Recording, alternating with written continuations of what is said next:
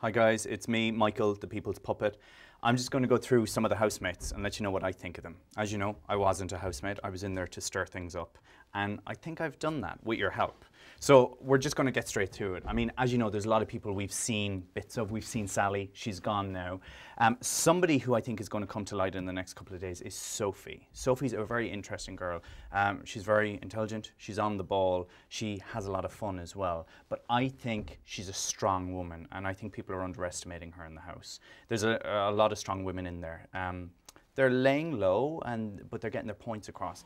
One of the other ones is Hazel. Hazel is a very intelligent woman as well, and I think she could run the house if she wanted to do that. At the moment, the guys think they're in charge. People like Dan think they're running the house, but at the end of the day, he's just so suspicious. He's ruining his chances, I think, in a way, because he's an intelligent fella, and he's a very nice guy as well.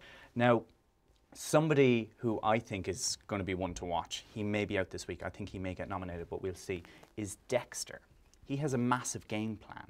I don't think it's the best game plan. He thinks he's more intelligent than Big Brother. He thinks he knows what's about to happen. He thinks the secrets and lies theme is that we're all connected or related in some way, which could happen. You never know. I don't know all the secrets either.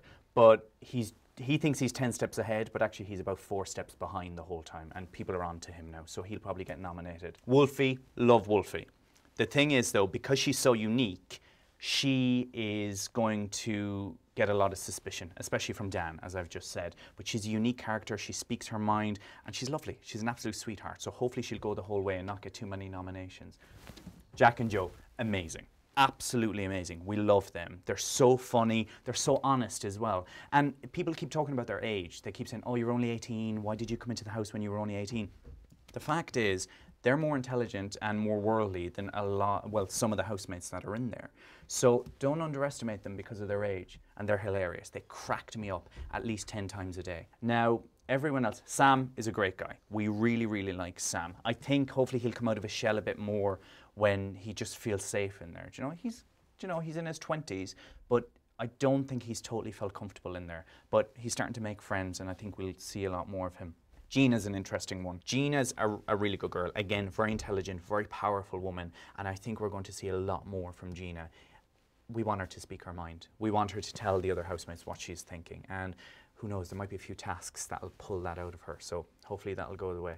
Yeah, they're an interesting bunch. I think we're in for a great summer. I think the whole mole actor task was perfect, because what it's done is it's put them all on edge. None of them trust each other. Even if they say they do, they don't trust each other. They're so suspicious of everyone. And that will mix up the nominations. It won't mean gangs against gangs or nice people against bad people. It will simply mean that you trust no one. And we're in for a very interesting summer. So that was my housemate analysis. That's what I think. I've lived with them for a week. Stay tuned to more stuff on Channel 5 website.